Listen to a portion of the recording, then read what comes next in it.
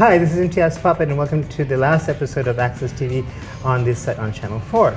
And I'm Yana Kalanzi, and today's program will have Stephen Lin speak to the Africa Great Lakes about the Harambe Coover Festival.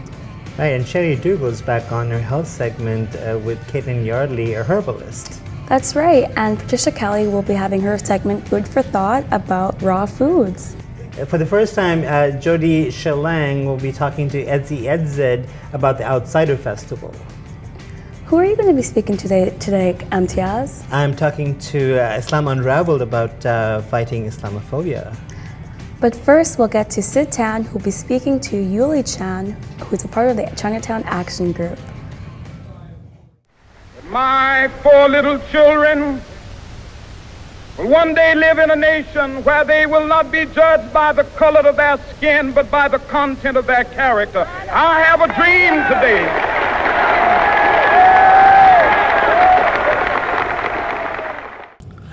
Hello and welcome to Access Community Television, shamelessly promoting our friends and community.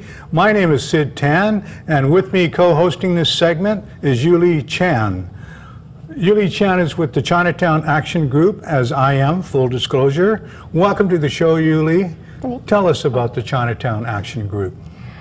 Chinatown Action Group is an intergenerational collective of Chinese people of Chinese descent organizing for people power and social justice on unceded Coast Salish land.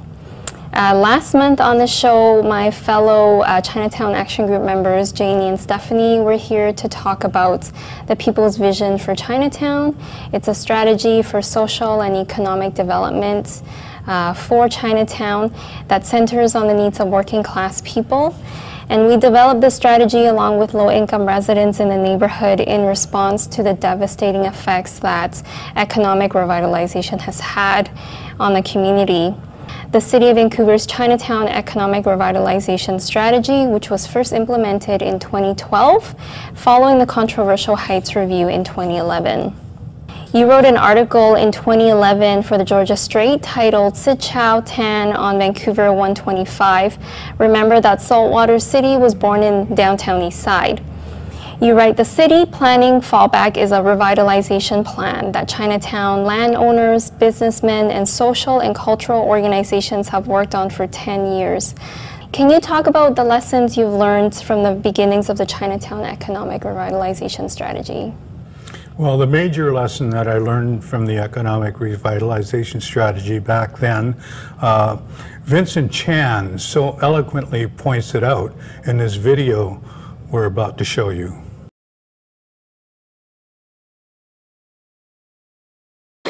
Well, we're seeing more seniors housing in government to help to rebuild all of the old buildings in Chinatown and improve the housing, right? When you did the HAR, you didn't get any input from any Chinese at all, period.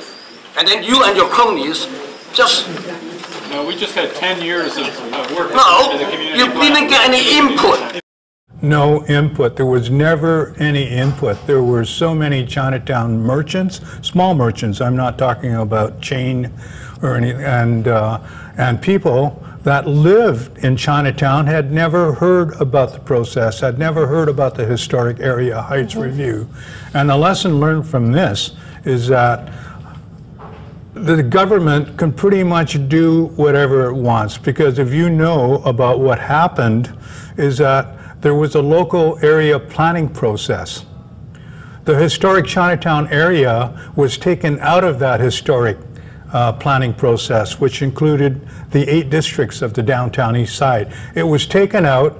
Those 2 monstrosities on either side of Kiefer and Main were erected, and they have really no place in Chinatown to look like that. They look like Yaletown. You can't tell this is Chinatown when you look at those buildings.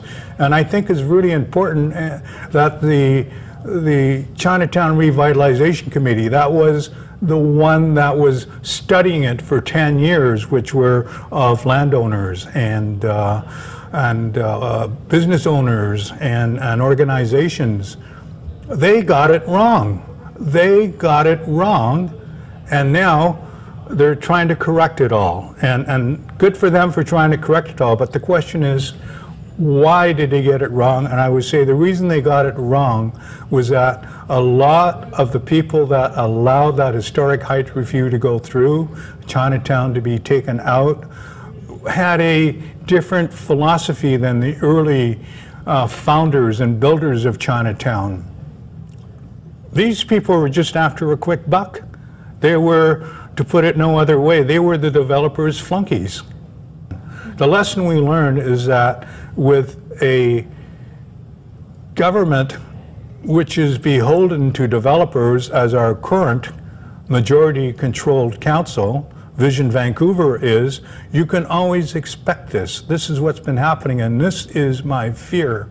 And I hope you and others that are getting so active in this will learn that governments can pretty much do what they want if the people don't keep their feet to the fire. Mm-hmm. You know, as someone who is relatively new to organizing specifically around Chinatown, I think it's so important to draw from the lessons of the past in the community, especially because Chinatown has been undergoing many periods of significant redevelopment. And, you know, as someone who is a part of Chinatown Group, we're trying to create an intergenerational community, and it's so great to work with people like you in our struggle for social justice in Chinatown. So I just wanted to share some quick lessons for me. It's very clear that, you know, history is repeating itself not only through what you shared, but also in what we can learn from the struggle against 105 Kiefer. I think one of the lessons that we're seeing, one of the really big lessons for me is in how the city continues to approach issues relating to Chinatown and the Chinese community. It's a very condescending and bureaucratic manner.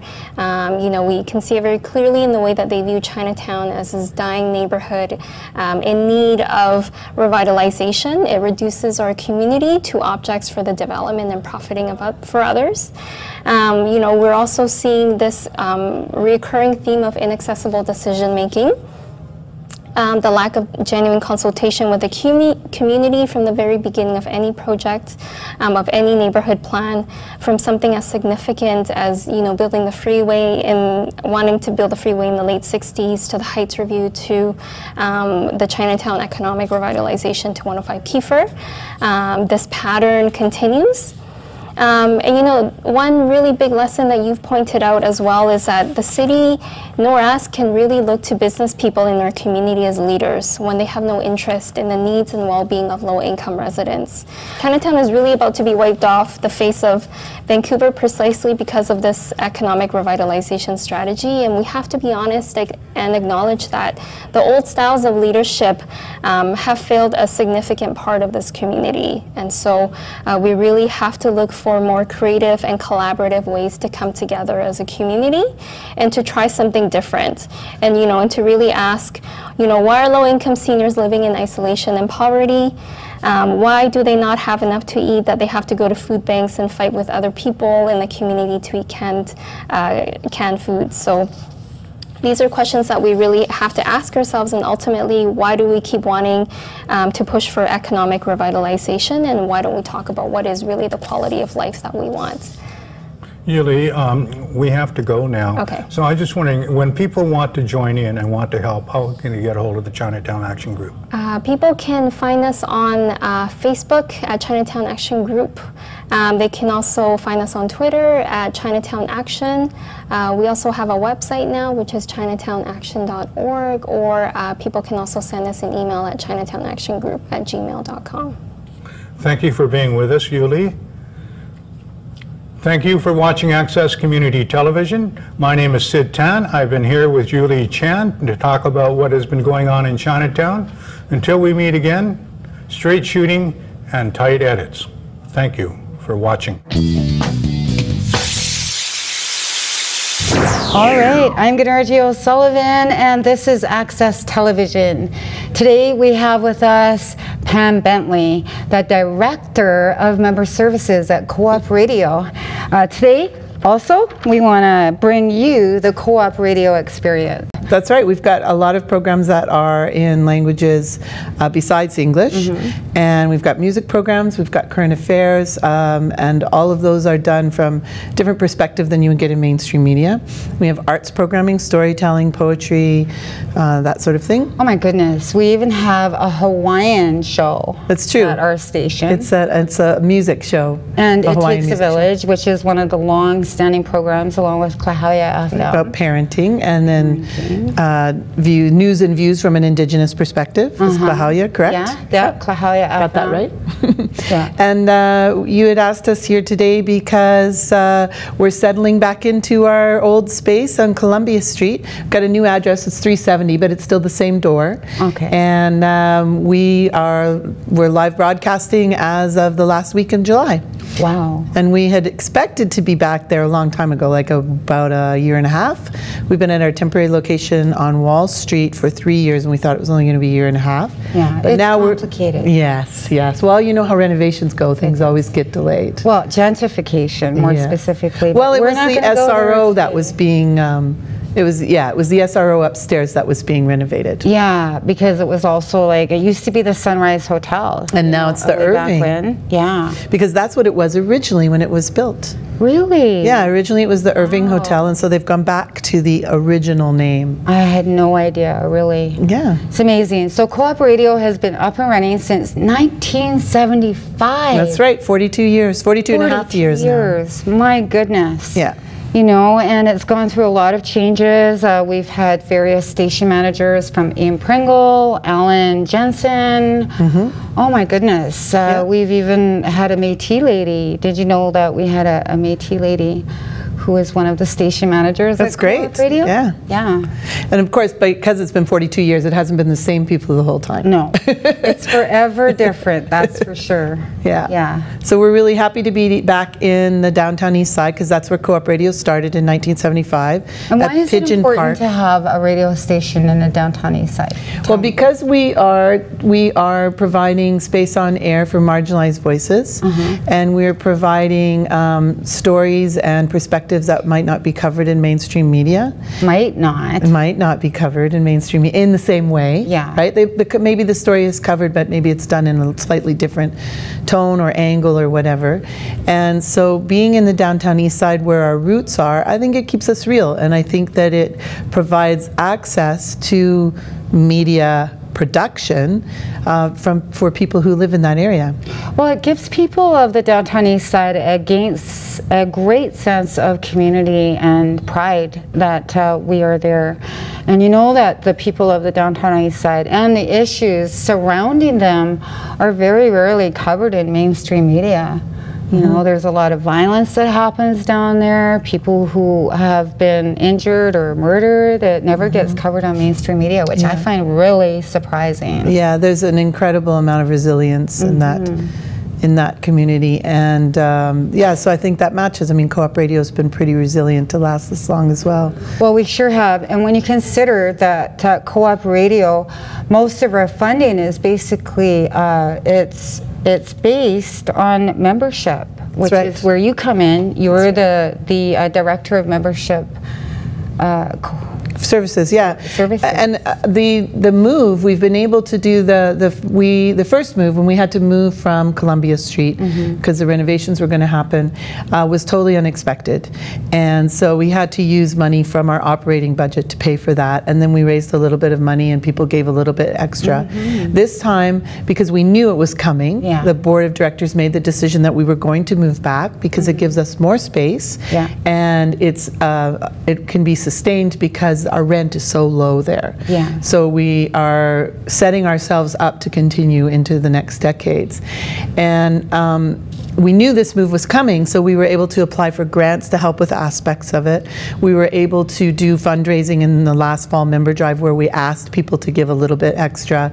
We had a very generous donor say that he would match up to $10,000 everything that people gave. So we were able to pay for this move back without touching the Co-op Radio regular operating budget. So that is a huge success, and that's because of our members. awesome members we have at Co-op Radio, and every member owns a little piece of the station. That's right. It's because it's a cooperative. Every member is an owner of the station, and when you are a member, you can get involved with the programming if you want. You can come and get involved on committees. You can get involved as little or as much. Like, so if you just want to listen, you know as a member that you had a part in what's on air. Yeah, what a great way to support various initiatives in our community. And when you look at what is going on in First Nations community in particular with fish farms and the Site C Dam and the Kinder Morgan pipeline, it's very valuable to us to have that space and time to facilitate the voices of our community who are very concerned about the environment and Mother Earth right now. Yeah, we really appreciate all the Indigenous programming that you do on Co-op Radio, and we're so, like, I say we, but that includes like us, right? Are so happy to have that space. Yeah. We have spaces that are open right now for programming, so people can come and go to station orientation.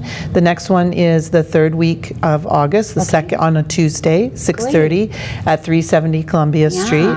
So come and do the station orientation, see if it's for you, and then get involved. Yeah, definitely. You can take policy training. You could learn how to become a certified operator, and then you could come and sit in with me on one of my programs. I'm on the air Monday between 1 o'clock and 2:30 on When Spirit Whispers, Tuesdays from 1 o'clock till 2 on Snow Wild, and then Thursdays from 5 o'clock till 6, and I'm always looking for people to volunteer and help me hold down this sport of communication. Yeah, it takes a lot of people to make a radio show. Definitely. Before we go, tell us how we can become a member at Co-op Radio. So you can become a member by calling 604-684-8494, extension 230. You'll talk to me or you'll leave a message for me. You can also email me at community@coopradio.org. There's no hyphen, so it's community@coopradio.org. Yeah. Or you can go to our website and there's a little donate to Co-op Radio. So you don't even have to become a member. If you don't want to get involved and you just want to support Co-op Radio, we have people who support Co-op Radio that don't even listen to it. They just are so happy that it exists. Good. Yeah. Okay, and the other thing, if you would like to have your own program at Co-op Radio, you can contact programs@coopradio.org and talk to Leela Chinia. Thank you for joining us on Access Television. Oh. They camped there, and I'll bet they camped at the mouth of Tobago Creek. I would, years ago. This great place where they could graze their horses, etc. And then, like I said, there's going to be places where they stopped and let people off and got them on the steamboat.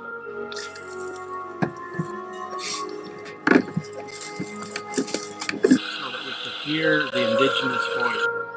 What a barrel. Oh, it is.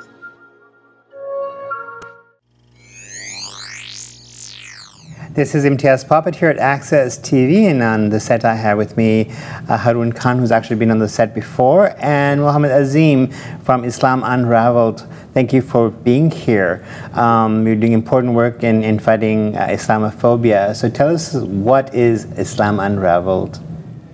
So Islam Unraveled, in a very short objective, it's a learning and living together. There are more than 1 million Muslims. In the Lower Mainland, there's more than 120,000 Muslims. Over the years, as immigration has happened, as refugees have come, the Muslim population has increased.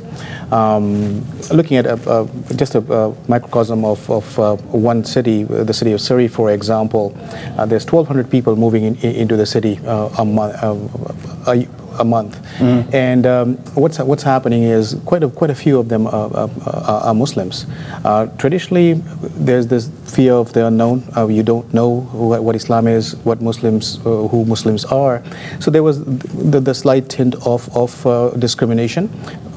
Some prejudice was experienced, but over the last 4 or 5 years, we have seen a tremendous amount of increase in hate.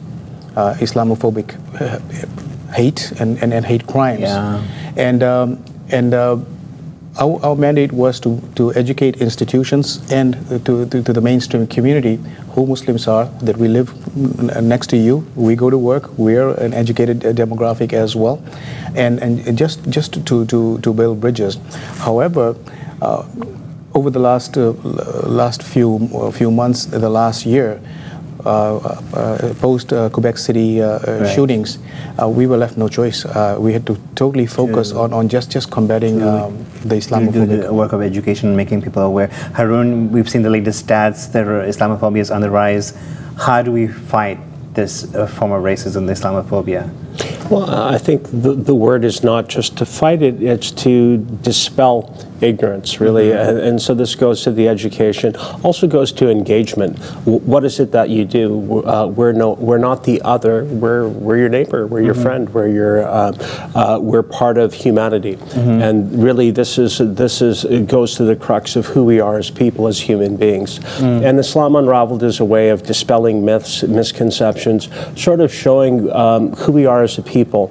And a lot of it goes down to ignorance. When you have ignorance breeds hate because it's a fear of the unknown. People are afraid, and that fear gets ratcheted up with the rhetoric that goes on with various right-wing organizations, alt-right.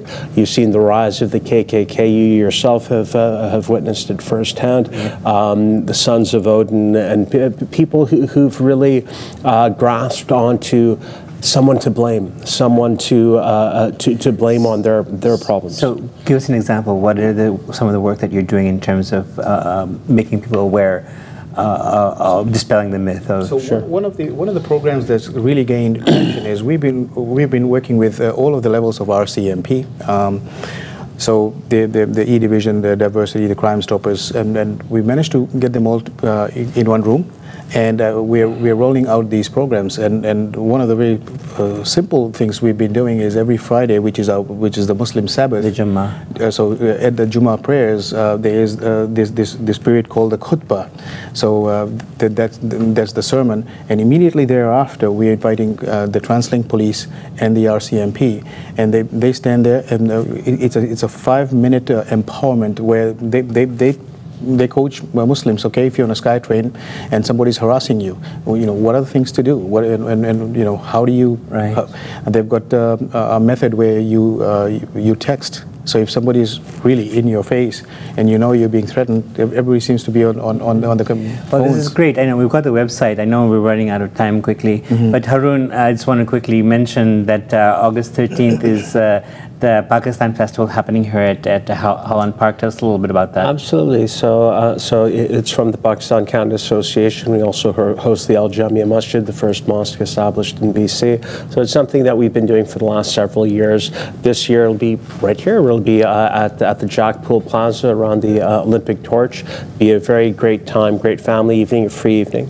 Great. And we'll have Sanam Marwi, who's one of the best entertainers out of Pakistan, who will be attending. Thank you both for being here, and we'll bring you back on Access TV, talk more about the work you're doing at Islam Unraveled. Thank you so much. Thank you very much. Thank you, Imtiaz.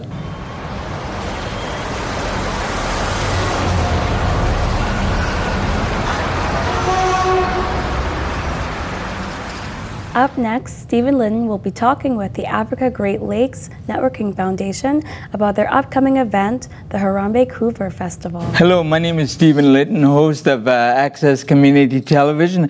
I'm proud and honored to have my guests today, Kombi Nanjala, Solomon Alam, Ali Sirig Eldin, and Coyote Fotoba, who is the producer of Harambee Vancouver.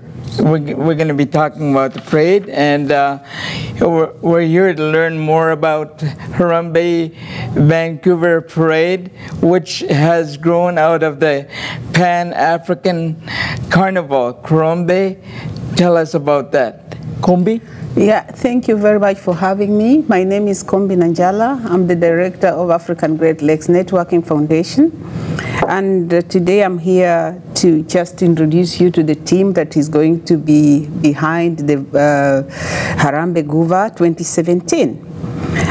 We had our first Pan-African Parade dialogue in 2016. And we just wanted to create awareness about the history of Hogan's Alley, how our people were displaced in 1970. And what inspired me most was the parade, the Pride Parade that we organized during that time. for the Black Lives Matter, and we are here also to promote the United Nations Declaration of the People of African Descent 2015-2024. And this is the reason why we are here today, and I'll hand over to Salman. Thank you for having me. Salman. Thank you very much, Kombi, and thank you very much, Stephen, for inviting us.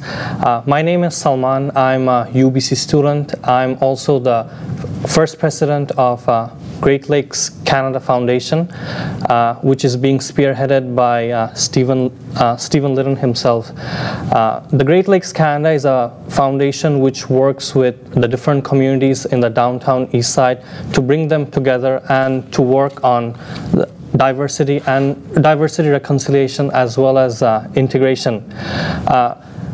The idea of Harambee Coover actually started last year when Kombi partnered with Stephen Litton himself to work with different communities and as well as bring in the aspect of reconciliation. The word Harambee Coover comes from a Swahili word, togetherness. So it is about bringing the different communities which were marginalized and displaced historically in the downtown east side community. This started from a very long time ago. Starting in 1885, the Chinese head tax, which was imposed in the Chinese community in Chinatown in downtown east side. Then the Komagaru Matu incident in 1914, when a ship was turned away, like in the Vancouver port. This ship comprised of people of Southeast Asian descent. Then it goes to the World War II incident in 1942, when Japanese Canadians were interned and displaced, and most recently the Hogan's Valley incident, where Black African communities were displaced with the construction of the Georgia Viaduct. So the theme of Harambee Coover is basically to highlight all the different, to highlight and also bring awareness about all these different issues that has been taking place, and also focus on cultural pride, reconciliation, and integration. Ellie? Thank you so much, Stephen, for having us. And I'm really so excited to be part of such an amazing initiative. I'm the Vice President of Great Lakes Canada Foundation, and I work with Salman and the team. And it's really amazing how Canada is such a role model for countries around the world with our initiative and our move towards truth and reconciliation. You could see many countries around the world trying to imitate that, those things that we're spearheading. For example, in Indonesia last year, I think President Jokowi introduced a symposium to look into the mass killings that happened during the anti-communist purges in 1965 and 1966. And in a lot of ways, Canada is inspiring the world to do all of these great things, to look towards the history, to bring different ethnic groups together towards truth and reconciliation. But there's still really a lot more we could do here in Canada. And what I love so much is this initiative that we're doing coincides with Canada 150 Confederation, right? And there are so many different perspectives about that. Is it 150 years of Confederation, like bringing different peoples together, or 150 years of colonialization? And these are dialogues that we're going to have, and I think that it's amazing what we're doing. I definitely can't top the amazing social advocacy component of this project, but as a creative producer, part of my job is sort of taking in the ecological history and the progressive focus of the entire organization experientially from, you and Kombi, having lived through so much different decades of what I believe is the transformation of Canada into such a beautiful place. And Harambee Coover is about celebration, and when we talk about cultural pride, we have to look at everything as meaningful. The clothes that are going to be displayed at the event, the dance that's going to be presented, the types of food that you're going to have experienced, the artists. We have an headliner, DJ D-Max, who was actually the headliner at Harvard for African Business Week, and he's coming to Vancouver because of the importance of this type of event. So we're, you know, at one level trying to produce something that's globally significant, but at the same time we are going to the grassroots culture and looking at the indigenous artists and creators that we have, as well as those of you know, African descent within the larger multicultural communities to create this programming that we're going to bring. The first day will focus on dialogue, and this year the theme is integration. The second day will be a celebration in the park, and we're going to have a wide range of artists, dancers, vendors. The community is going to come together in a jam of, you know, to celebrate us as Canadians in an amazing way, especially given it's Canada 150. And the third day will be mobile, so we'll be you know, going all the way around Maine to East Hastings and really dancing in a way that has never really been experienced in that area before. A lot of people, you know, when you hear Hastings, what comes to your mind is completely different. It's not the same emotions when you think of Granville Strip, right? And for the first time, we're rejuvenating this community with, you know, art and culture, and hopefully with the tearing down of the viaduct and us bringing out this awareness campaign, we can mobilize more people to join us. So August 25th to the 28th is Harambee Couver, Vancouver's newest multicultural parade with a focus on diversity and reconciliation. How do people get in touch with you? We have a website, so www.harambecouver.ca. So that's Harambe, H-A-R-A-M-B-E, Couver, C-O-U-V-E-R.ca. And this is a 10-year process, Kombi, and the goal is to address this to the Secretary of the United Nations? Yes, this we have just picked it. The United Nations declared 2015-2024 as the year to recognize what the people of African descent have gone through from trans-slave trade to today. We still face the same injustices, and this is why we want to sit together. Like this dialogue will be something that we can pick something from it and forward it to the working committee in Geneva to see if the government of Canada can be flexible to change these policies that we feel are not favoring us as black people. Is there any final word that you would like to add? So I would like to actually invite everyone to the Harambee Couver Parade, which will take place on August 27th, and that's all. And yourself?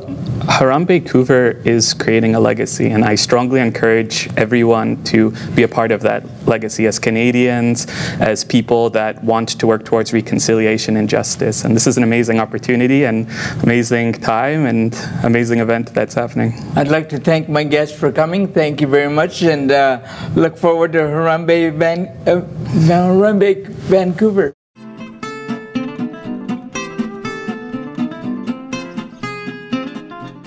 Hello there, I'm Patricia Kelly. Today Bradley Hawkins is not able to join us, but what I thought I'd share with you today is my summer breakfast and my summer lunch. And both are really easy, they're portable, they're healthy, and they're both raw. So it's summertime now, so it's a really good time to put a lot more raw foods, fruits and vegetables into your diet. But you may not have thought of putting raw seeds into your diet. So this is actually my breakfast over here.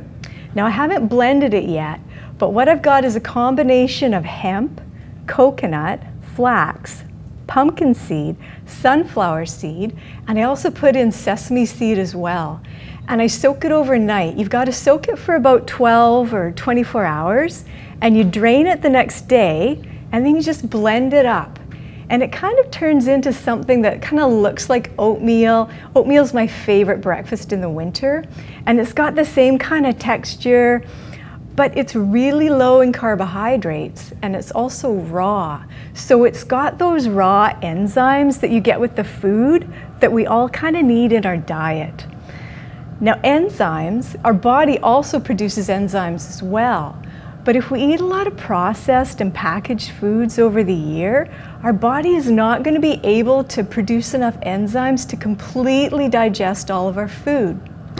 And the result of that, if we have an enzyme deficiency, is probably food intolerances and reactions to food and a lot of different digestive problems. So the digestive problems could be anything from heartburn to bloating to diarrhea to constipation to gas. So all those really kind of awkward things that nobody likes to talk about, but we all get from time to time. So summer's a really good time to add some raw into your diet. And then my lunch is also raw.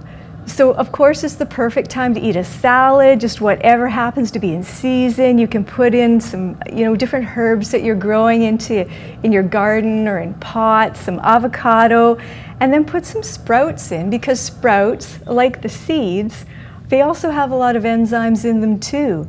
So what I like to do is I make my own blend. I mean, you can get a really good blend at the farmer's market, or you can just blend up you can just sprout some lentils, some mung beans, and some radishes. And so there you go. It's vegan, it's healthy, it's easy to make, and it's really good for you. So we'll see you next month. Thank you for joining us.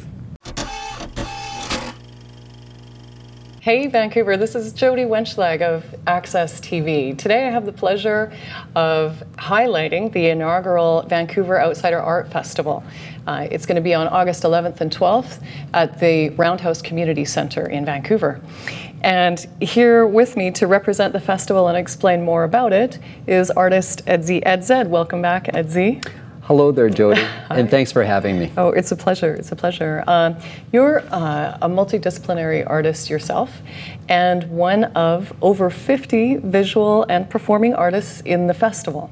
That's right. I am an artist, and I am an exhibitor in this particular festival. And I was asked by CACV, which is the Community Arts Council for Vancouver, have asked me to help them organize this VOAF Vancouver Outsider Arts Festival, and so here we are. That's great. That's great. Yeah, and you've been here before, as I said, and we've talked about this program before. But I think a good place to start would be to remind us about what is outsider art.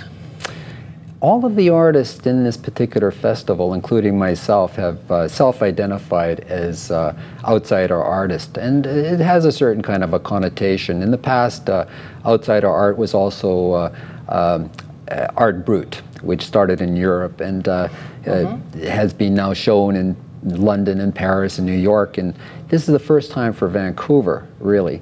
But what it comes down to is that there are numbers of barriers that some of these artists face from getting into the mainstream art world, and that's what we're trying to overcome. Right, right. Well, it's a great thing to have in Vancouver, and since it is celebrated across Europe in museums and also in the Outsider Art Fair in New York for years. So, what brings it to Vancouver now?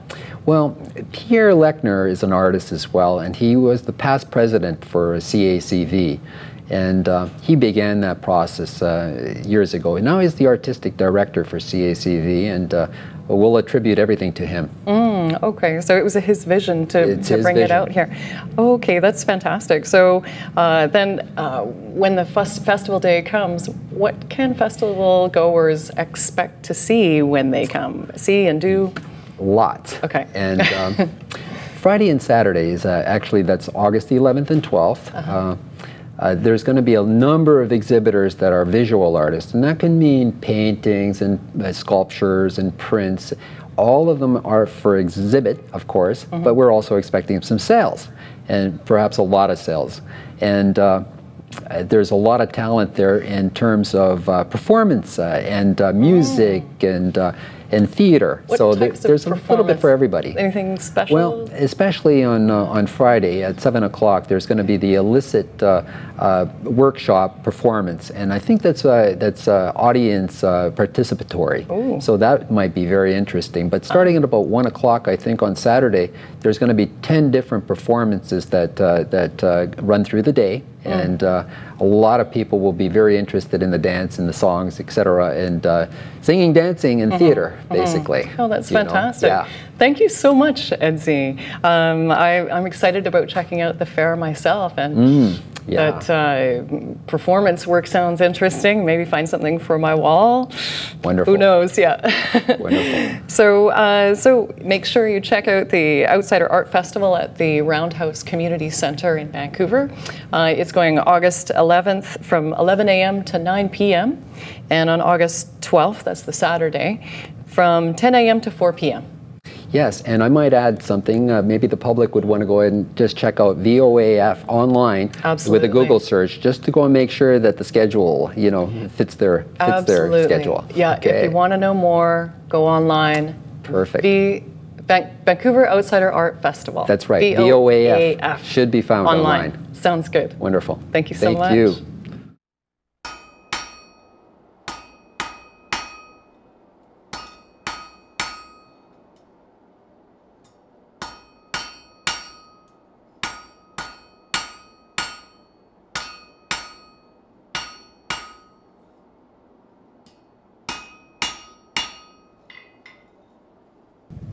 Up next is Sherry Dougal back with her health segment, talking to Kathleen Yardley, herbalist. Hello everyone, welcome to my next health segment on Access Television. Today we have a brilliant herbalist here, well immersed in her craft. She recently published her book called The Good Living Guide to Natural and Herbal Remedies. She has a lot to talk about, so let's start with your book, Kathleen. Okay, Sherry. And what inspired you to write this? Oh, well, being a herbalist for almost 20 years, I became inspired to write about the fine line between using plants as food and using plants as medicine. And I felt really passionate about the fact that a lot of people aren't even familiar with the plants or the local weeds that are growing nearby, let alone know how to use and prepare those plants as foods or as first aid or as medicine. It's kind of like the lost art of using plants as medicine. It's become a lost art. And so the book was really inspired about really connecting people back to nature and suggesting ways that they could start to incorporate plants into their kitchen, into their cooking, and into their first aid cabinets to really start to respect Mother Nature and know how, in fact, we're all connected. So starting to recognize local plants, starting to know how to use them as foods and medicine, and starting to respect Mother Earth. Speaking of recognizing local plants, I saw this beautiful photo, and all the photographs are taken by you. Yes, yes. I saw this beautiful one here. Why don't you tell us about this photo here? This beautiful plant is Daucus carata, the Latin name, or Queen Anne's lace. The visuals of the the fine umbers in the plant almost resemble lace, and it is a local medicinal plant. Wild carrot is its common name, so the root can actually be consumed as a bitter carrot or a food, and it has a number of medicinal properties as well. And how can it be distinguished from other? Yeah, so talking about plant identification is really an important component of gathering herbs, and I don't suggest that anyone go out and start to gather herbs without any proper plant identification experience or experience from a herbalist who really is familiar with the local plants. Because it is a science. Absolutely. So Queen Anne's lace is very similar to a plant, hemlock plant, which is actually poisonous. Yes. So it's very, very important to get the accurate plant identification before harvesting any plant. There are lots of local plants, however, that are benign, they're nutritious, they are used for common first aid and foods as well, and very, very safe to harvest. And so it is a science, but you said that each herb has its own personality. Can you talk about that? Absolutely. We were talking about that before we came on air, and I kind of view plants like human beings as having their own kind of flavor, their own personality. So when starting to use herbal medicine for the first time and when teaching my students, I often speak about getting to know the personality of the plant. Wow. And one of the ways of doing that is starting to do simples, starting to work with one particular plant for a week or two and getting to know, is it bitter, is it salty in its flavor, is it slippery in its consistency, or tart flavor, bitter. All of those flavors actually have certain contribute properties. to the health properties to it. What are some misconceptions about herbal medicine? One of the most common things that I've heard from many people is that there's no science backing herbal medicine. And I smile because there's now Masters of Science degree programs in herbal medicine that are throughout the world. And so there is, in fact, science. 25% of modern pharmaceuticals are synthesized directly from plant medicine or made artificially in a lab to mirror the chemical components of plants. So there's been a great deal of research done on the biochemistry and the chemical components of herbal medicine. And even pharmaceuticals today, you'd see a commercial. Take this. Oh, but you have this side effect and that side effect and that side effect. Do these have a lot of side effects? It's a really great question, Sherry. Generally speaking, the majority of herbs that are available over the counter, or the majority of herbs that one would be recommended in a clinic environment with a herbalist, would be very, very benign. Good. And one of the reasons are that herbs are generally recommended in their whole herb form. So hundreds of chemical components are Mother Nature has packed into that one plant. Yes. And those numerous components have synergistic properties, buffering properties. Synergistic as in all the components work together. Absolutely. To give the whole. And buffering meaning minimizing the more stronger chemical components, so making them less powerful in the body. We have so much to talk about, but last but not least, what are some remedies that people can take on an everyday basis for general health maintenance that they can incorporate into their kitchen? So a good starting point is getting to know one or two herbs, starting to work with one or two herbs on a long-term basis, and that would be called the art of simpling, so really working with one plant. But there are a group of herbs that are known as adaptogen herbs, and for people in the Western world and modern... For stress in absolutely, particular, yes. herbs. These herbs help the body adapt to change, internal or external stress. They help to enhance immune system capacities. A number of these herbs contain immune-stimulating polysaccharides, so large, complex carbohydrates, essentially, that stimulate an immune system response in the body. And what are some examples of those herbs you can put right in the kitchen? So Siberian ginseng powder is a great, fabulous herb to add into a morning smoothie for its adaptogen properties, for energy, endurance, vitality, as well as immune system boosting. Another traditional Chinese medicine herb called Huang Qi, or Astragalus membraneus, is a nutritive herb. Beautiful. There's so much you can incorporate into your own kitchen. Try a smoothie. That's a great idea. Get some rice milk or some almond milk in there. Incorporate the herbs into your lifestyle, a way to maintain health. And it's a pleasure to have you at the studio. Thank you, Sherry. And hopefully we'll have you back again here at some point. My pleasure. Thank you.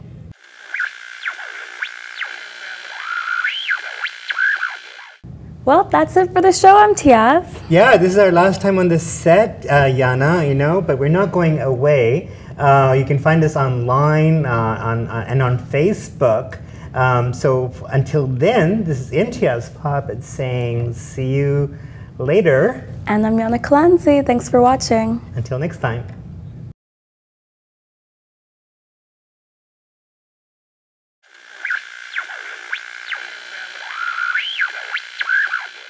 Hello and welcome to Access Community Television, shamelessly promoting our friends and community. My name is Sid Tan, and we have one of our favorite friends with us here today in the studio, Jim Wong Chu. Welcome to the show, Jim. Thanks for having me, Sid. It's so great to have you here. For those that are out there that don't know, Jim Wong Chu is a published poet, the co-editor of 4 anthologies of Chinese Canadian writing or Asian Canadian writing, among other things, as co-founder of the Asian Canadian Writers Workshop, Rice Paper Magazine, and also the Literasian Festival of Pacific Rim Asian Canadian Writing and Vancouver Asian Heritage Month. And my question is a very simple one, Jim. How do you find the time to do all this, and what inspires you to do it? No inspiration there, Sid. I think a lot of it is just youthful indiscretion, you know, things that you don't think about. But in those days, we were just a bunch of young guys sitting around, Sky Lee, Paul Yee, many of us, belly aching in Chinatown, sitting in the cafe and asking questions. What if? Why is it the way it is? What if? And of course, the question goes to why not? And then after a while, you realize that it's on you. If you don't make a stab at it, nothing will happen. So I think that's how we got started in all this stuff. We were none of the basic. I didn't even write those days. And it was during that time that we just literally learned everything from scratch. However, you know, there's a saying. They say that, you know, knowledge sets you free. So I tell you, that's not true, because knowledge actually enslaved you. Because as I got deeper into the history of the Chinese Canadians and so on, I realized what happened. And that it was all these, you know, unkind legislations, racist kind of bylaws and stuff that created the circumstances where we were at. And I think that once you get angry, but the other thing is that you're forced to reckon with it. And if you're not happy with the reality you're in, you have to create a new reality. So that's what I did. I set on to creating a new reality. And that's where the cultural engineering comes from. That's right. And you have been doing a remarkable job. I've known you for over 3 decades. I've known what you've done.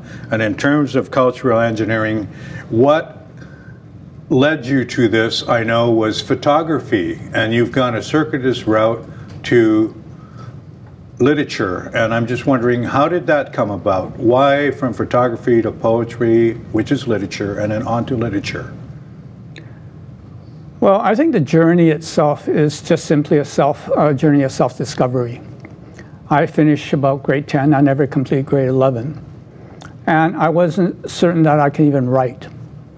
And I think photography was the first thing that I felt I can grasp onto, because I used to work in a Chinese cafe, and photography and, you know, making prints and stuff is almost like cooking. So that's how I started using visual images. But then as you get more visual images and the more you want to say about what you've taken in that picture, the more I realized I need to write. So that's when I went into UBC and learned to write. You got into it in a big way, and basically, amongst other things that you've been doing, you have just had a photography exhibit at Center Ray recently, which I attended. It was tremendous seeing all the writers and young people that are coming on. And I'm just wondering, what is in the foreground? What is coming up for you in terms of what you're going to be doing? I know that you just recently retired from your day job. What are you putting yourself into these days? Well, we recently completed a project for the province of British Columbia. It's going to be a book on the Chinese in British Columbia. And it is a book that I think the tentative title is Go Mountain Dreams. But it is a book about the Chinese-Canadian experience in British Columbia that is from the point of view of us, the Chinese that are involved with it. Because up to now, most of the books are usually about from a third person or an academic perspective. So that would be really unique. We are doing launching the latest anthology, which is called Alliteration, and it's the 20th anniversary of Rice Bear magazine. So we actually put together a compilation of the best of the 20 years of Rice Paper's writings that were in the magazine. So that will be probably launched in Asian Heritage Month this year. Tell us about this alliteration. Who are some of the authors that are in it from the long list of people that have written for Rice Paper? It's everybody. Right? Everybody that's probably acknowledged. But the thing that's unique is it's writing that they wrote specifically for the magazine, and it's probably never been seen outside of it. You have people like Evelyn Lau, Fred Wah, Sky Lee, Jolly Kagawa, Terry Watada. There's numerous names, and a lot of names that people may not have known about, but we felt that they were treasures, so we include them in this edition. And so you've been an observer and an active participant in Chinatown for a long time. I noticed that the young people now are starting getting involved. How do you feel about that? Very quickly, we have to go.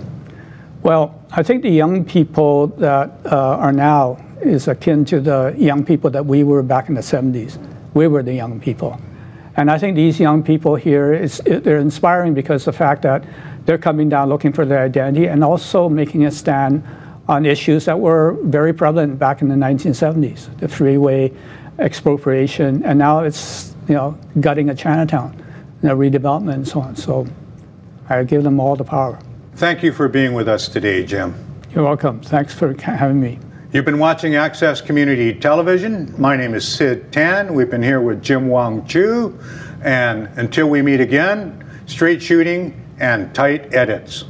Coming up will be updates on the downtown east side and other neighbors on hot topics with Gennargy Sullivan and Guy Oustes on Access Community Television.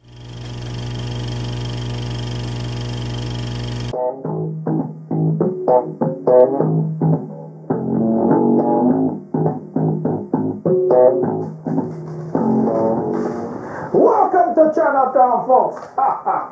Happy New Year! Betting of things Chinatown travel and tour. We tell Chinatown where we go. I tough guy here. Our time Chinese New Year. Boom! Muchi firecracky. But you're my last tour of the day, folks. And on my last tour of the day, no hurry. I like to let my hair down, drop the phony accents, and be me. Just me. I figure once a day, I've got to be me. That was Jim Wong Chu reading from Frank Chin's book, The Year of the Dragon. What's the story with this Guangdong stuff? Is it true? Sure. I'm not surprised that Guangdong is the guy that's really behind the all the wealth and all the experience and all the power and all the goodness that's in Chinatown. I mean, Guangdong probably is the he may be the head right now of corporate Chinese North America. Find that the spirit of Guangdong is all around us. Well, Guangdong is looked on more than anything else as an ancestral god. But I think Guangdong is a spirit. He's a spirit that's alive. It's much more than simply an effigy or something of the past that you can tell little kids and there's a good story behind it. More than anything else, I think he exemplifies the spirit. And the spirit is what lives. And sometimes you see that spirit, a certain amount of pride, a certain amount of coming out and doing something that's beyond the call of your own duty or your confines, your own station in life, or even your own courage.